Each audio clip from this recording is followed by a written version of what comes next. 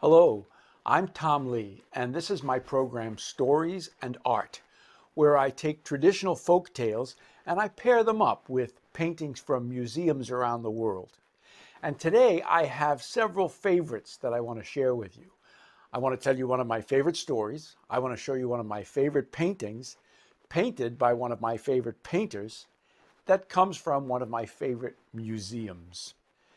The painting that I want to share with you is this picture called The Charter Oak. And it was painted by Frederick Church in the year 1846 when he was just 20 years old. Now, as always, you can go to my website, www.tomleestoryteller.net, and you can download a copy of this picture just like this that you can print out and take a look at home and maybe make a drawing or a sketch of it.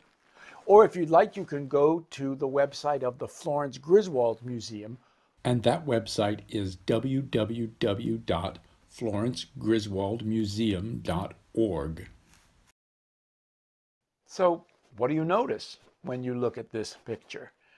Obviously, there's a great big tree. And this tree is a real tree that grew in Hartford, Connecticut. And it was growing as far back as 400 years ago. Mr. Church grew up in Hartford, and he saw this tree probably every day when he lived there. And it's a very famous part of Connecticut history. That's another long story that I might share with you another day. But right now, let's just think about this tree and how big it was. If you notice, you can see a woman talking to a little boy next to the tree. And I think Mr. Church put that little detail in there so we could have a sense of just how big this tree was. They say 10 or 12 people would have had to hold hands together to make a ring around the tree. Not too long after this picture was painted, this tree was struck by lightning and it fell down and it was chopped up into many pieces. And a lot of people in Connecticut have furniture that was made from this tree. There's even a chair in Mr. Church's house in Hudson, New York, and it's called the Charter Oak Chair. Now, you can visit the Florence Griswold Museum and see this painting there, but not right now. As everybody knows, museums and schools are closed because of the coronavirus, and we're all keeping safe. But you can visit the museum and take a walk on their beautiful artist trail and see the beautiful gardens, as long as we keep a safe distance from each other. So I hope you'll visit the Florence Griswold Museum and their website. And now I want to tell you a fairy tale called Boots and His Brothers. Can you guess how it starts? Once upon a time, and such a time there was, it was not your time, and it was not my time, and it was not anyone's time. It was once upon a time. There was a king, and he lived in a beautiful palace, but he had some problems. Right next to the king's palace, there was a tree, and this tree was not a big tree. This tree was not a huge tree. This tree was an enormous tree. This tree was absolutely gigantic. It was so big, it had so many branches and so many leaves that the sun could never shine through the windows of the king's palace. It was dark and gloomy. Now, you're probably thinking, why doesn't the king just chop the tree down? Well, it wasn't a normal tree. Usually, if you take an axe and you chop a tree, it gets a little smaller and a little smaller until finally it falls down. Not this tree. If you took an axe and chopped at this tree, it didn't get a little bit smaller, it got a little bit bigger. And every time anyone tried to chop it, the tree grew bigger and bigger and bigger. But that wasn't the king's only problem. The poor king had no well. His castle was built on an enormous rock, and no one could dig a hole into that rock to get water for the king to drink.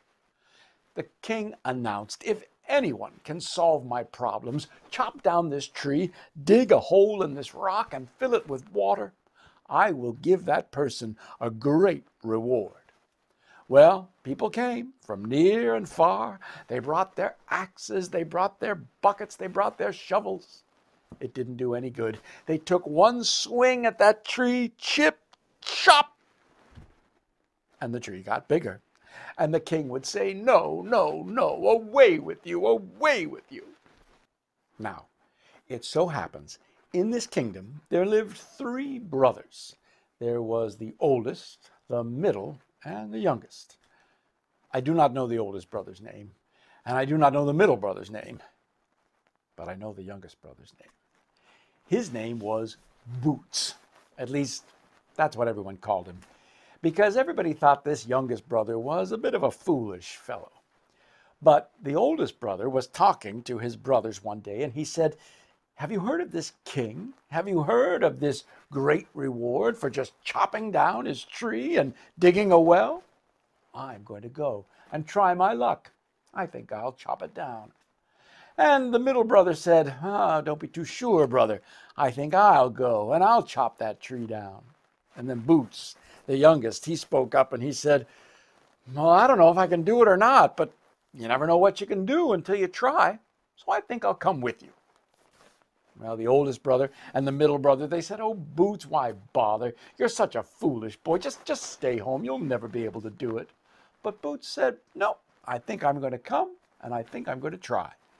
So all 3 brothers walked off to the king's palace, and the journey took them into the forest. Now, Boots loved to walk in the forest.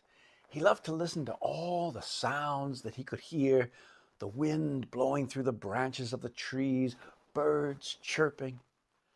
But on this particular day, Boots heard an unusual sound. Chip, chop, chip, chop. And he said to his brothers, "What do you think's making that strange sound?" And his brothers just laughed at him. They said, "Oh, Boots, haven't you heard anyone chopping a tree before?" But Boots said, "Well, I'm curious. I want to go see what's making that sound." And his brothers said, "Well, go ahead if you want, but don't expect us to wait for you." And Boots said, "That's okay. You go on. I'll catch up." And he followed the sound deeper and deeper into the forest. And as he got closer, it got louder. Chip, chop, chip, chop, until finally Boots came to a tree, and he saw an axe chopping the tree. But here's the thing. The axe was chopping all by itself. Nobody was holding it. Nobody was swinging it. It was just chipping and chopping and chopping and chipping. And Boots just watched it for a while. And then he said, "So you're here, are you, little axe? And you chop and you chop?"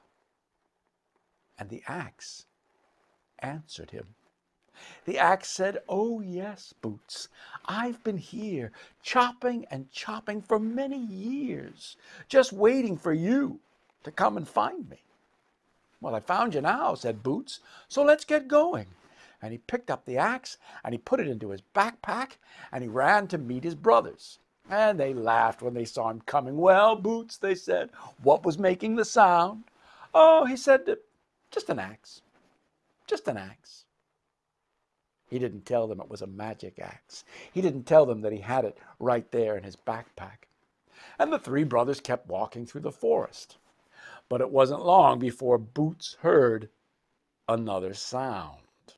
Crunch, scrape, crunch, scrape.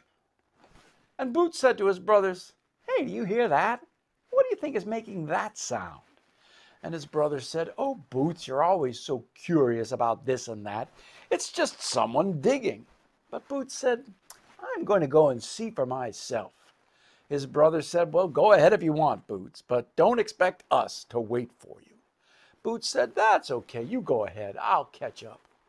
And again, he followed the sound and got closer and closer until he came to a deep, deep hole. And way down at the bottom of the hole, do you know what he saw? A shovel. And do you know what it was doing? It was digging and digging all by itself. No one was holding it. No one was digging it. It just dug and dug. And Boots watched it for a while. And then he said, "So you're here, are you, little shovel? And you dig and you dig?" And the shovel answered him, "Oh yes, Boots, I've been here digging and digging for many years, just waiting for you to come and find me." "Well, I found you now," said Boots, "so let's get going." And he just held out his hand, and the little shovel flew right into his hand. He put it into his backpack, and he ran to catch up with his brothers. Well, you know, they were teasing him and said, "Well, Boots, what was making the sound?" He said, "Oh, just a shovel. Just a shovel." He didn't tell them it was a magic shovel. He didn't tell them he had it right there in his backpack. And they all kept walking. Well, after a time, Boots heard another sound. Can you guess? Trickle, trickle, trickle, trickle, glug, glug, glug, glug. Trickle, trickle, trickle, trickle, glug, glug, glug, glug. And he said to his brothers, "What do you think's making that sound?" And they said, "Well, Boots, can't you tell? It's just a river." And he said, "I want to go see where it's coming from." And they said, "Well, go ahead if you want, but don't expect us to wait for you." He said, "You go ahead. I'll catch up." So he walked into the forest following the sound, and sure enough, there was a river flowing by. But you know, Boots was curious, and he wanted to see where this river was coming from. So he walked along, and he walked along, and he noticed that the river grew a little narrower and a little narrower until he came to, you'll never guess, a walnut. Sitting on the ground in the middle of the forest, there was a tiny little walnut. And in this walnut there was a hole, and out of the hole came water. All the water of the river was pouring out of this walnut. And Boots watched it for a while, and he said, "So you're here, are you, little walnut? And you pour and you pour?" And the walnut answered, "Oh yes, Boots, I've been here pouring and pouring for many years, just waiting for you to come and find me." Boots said, "Well, I found you now, so let's get going." And he picked up the walnut. Oh, but wait a minute. It still had water pouring out of it. Boots took a little piece of moss, and he covered up the hole. Trickle, trickle, trickle, trickle, trickle, trickle, trickle. And he put it into his backpack, and he ran to catch up with his brothers. Well, they said, "What was making the sound?" "Oh, just water," he said. "Just water." He didn't tell them it was coming from a magic walnut, and he didn't tell them that he had it in his backpack. So, finally, all three brothers came to the king's palace, and there it was, that enormous tree. And the oldest brother said, "I'm going to chop this down." And the king said, "Be my guest." And the oldest brother picked up his axe, and I have to tell you, this older brother, he was a big, strong fellow. And he took that axe and he swung, chip, chop. And the tree got bigger. And the king said, "No, no, no, away with you, away with you." And the middle brother said, "Well, my turn." And maybe he wasn't the strongest guy, but he was fast. And he picked up that axe, chip, chop. The tree got bigger, and the king said, "No, no, no, away with you, away with you. There's no one who can chop down my tree." And Boots said, "Well, what about me, your majesty?" The king looked at him and said, "You?" "Yeah, what about me? I think it's my turn." The king said, "Boots, your older brother couldn't do it. Your middle brother couldn't do it. You think you can do it?" And Boots said, well, you never know what you can do until you try to do it, Your Majesty. So if you don't mind, I'd like to try. The king said, Boots, be my guest. Well, Boots knelt down on the ground and he took off his backpack. He opened it up and reached all the way down to the bottom and he took out the axe. And then he said, now, my little axe, chop and chop for me. The axe flew out of Boots's hand. It flew over to the tree and it began to chop, but it chopped so quickly. Chip chop, chip chop, chip chop, chip, chip chop, chip chop, chip chop, chip, chip chop, chip chop, chip chop, chip chop, chip chop, chip chop, chip, round and round that enormous tree. The axe went flying. Bits and pieces of wood were flying off so quickly the tree didn't have any time to get bigger. It chipped and chopped and chopped and chipped until crash! The tree fell to the ground, and the beautiful sunshine came flooding through the king's windows. And the king said, well, not bad, Boots, but you're not done yet. Do you think you can dig a hole in this rock? And Boots said, well, you never know what you can do until you try to do it. So he knelt down, he opened his backpack, he reached to the bottom and took out the shovel, and said, now, my little shovel, dig and dig for me. The shovel flew out of Boots's hand. It flew over to the rock and it began to dig with a crunch and a scrape and a crunch and a scrape and a crunch and a scrape and a crunch and a scrape. And it dug and dug. Rocks and stones and pebbles were flying through the air until it dug a deep, deep hole. And it flew right back to Boots's hands. But he wasn't done yet. He knelt down. He opened his backpack. He took out the walnut. He took the moss off of the hole and said, now, my little walnut, pour and pour for me. And the water began to pour from the nut. Trickle, trickle, trickle, trickle, glug, glug, glug, glug, trickle, trickle, trickle, trickle, glug, glug, glug. Boots put the walnut at the edge of the deep hole, and it poured and poured until the hole was just filled with water. The king had a little silver cup, and he reached down, and he took a taste of the water, and he said, delicious.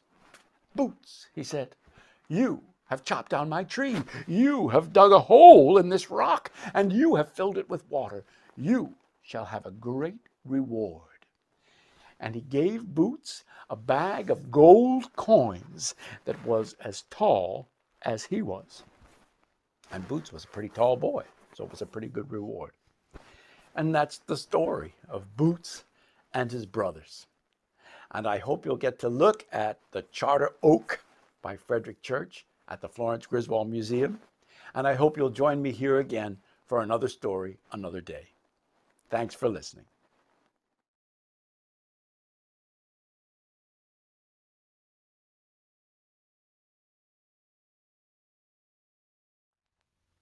Hi, it's me again.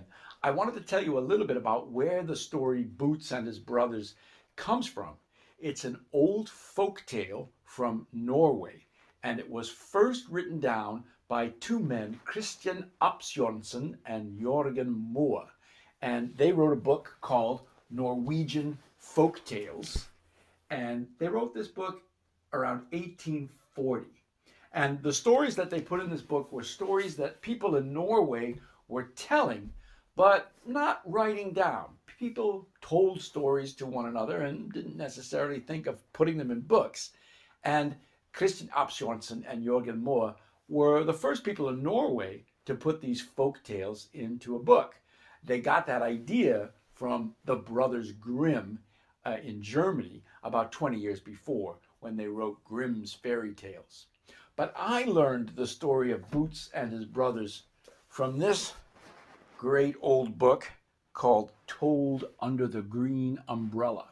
And you can see this book is pretty beaten up. I like to call it well loved. I bought this at a book sale at the Centerville Library on Cape Cod in Massachusetts. I think I paid a dime for it, but it's filled with wonderful old stories and has some beautiful illustrations as well. It has a picture of Boots and the walnut, and Boots looking up at the king's tree, ready to chop it down. But the pictures that I like most are your pictures. I love to see illustrations that boys and girls make for me after they listen to the story. A lot of students tell me when they're listening, they can see the story in their imagination. So I'd love to see what your story looks like if you could make a sketch or a drawing. And if you'd like to send it to me at my website, www.tomleestoryteller.net, I'll put those pictures up on my website so we can share them with anyone that wants to see them. Okay, see you next time. Thanks a lot.